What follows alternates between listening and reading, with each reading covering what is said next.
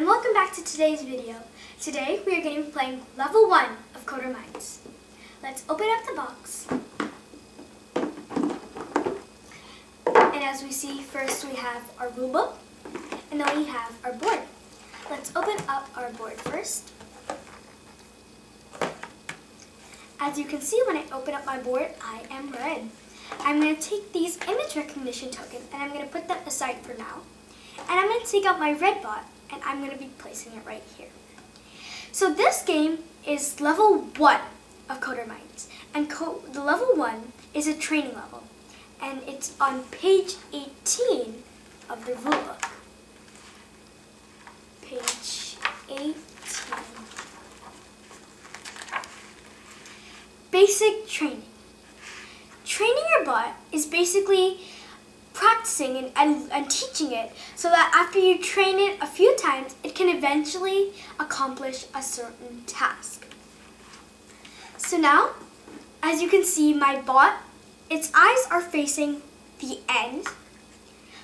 And I'm going to just put out the other bots. And as you can see, this is its start, so its eyes will be facing the end. The blue is the same. The blue's eyes will be facing its end, and same for the green. The green eyes will be facing the green end. So I am the red player, so I'm going to look at my red cards. First, we have green bordered cards. So what you want to do is take all the green and black bordered cards, and you want to put them aside because those are advanced cards which will be used in advanced levels. And then you have to take out your zap code cards. Take your zap code card and put it to the side, and then take your cards and shuffle them. And I'm going to be doing the same for the purple robot. So as you can see, the zap, I'm going to be putting it right here, and I'm going to take all the purple bordered cards, put them here, taking out the black and green bordered cards, and I'm going to be putting them aside. I'm going to be taking the purple cards, and as well as like I did for the red, I'm going to be shuffling them and putting them right over here.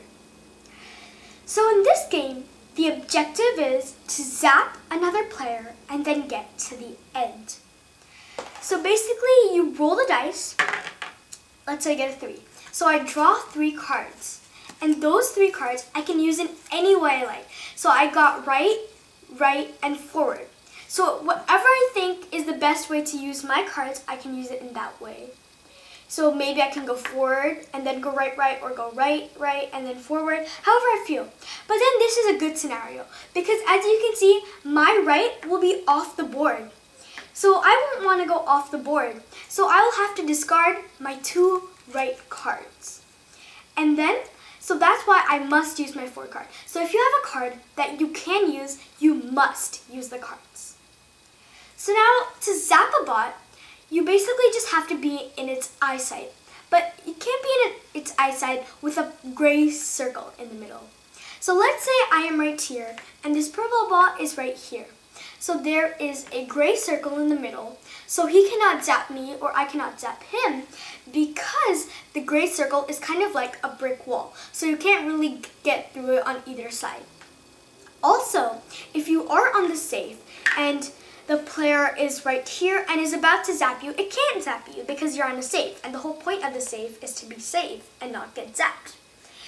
Now it can zap you in any direction, whether it's forward, backwards, diagonal, left, right, as long as there are no safes in the middle. Now an example of a card where a return where there's a zap used is maybe I have my 3 cards and it's 2 circle any, 1 circle any, and 2 circle any. So let's say I'm going to move 2 circle any, and then 1 circle any, and then 2 circle any. So by the way, these any's meaning any direction you like. It can be diagonal, forward, left, right, backwards. And let's say this player is right here. So then I'm going to use these 3 cards. I'm going to place it right here. And then I'm going to use my zap. So then I'm going to zap this bot. Now the whole point of zapping a bot is you stay in the same place, but the bot goes back to the start. So that could be like that. Or if you feel that maybe it's 2 circle any and then 1 circle any and you're right here and you feel like you can zap it in that scenario, then you can take the zap, put it in the middle of your code, and then put the card right after it. So that's how you use the zap card. And then once again, the objective of the game is to zap another player and then get to the end. This was level 1 of CoderMindz, and I hope you join us as we play level 2. Thank you.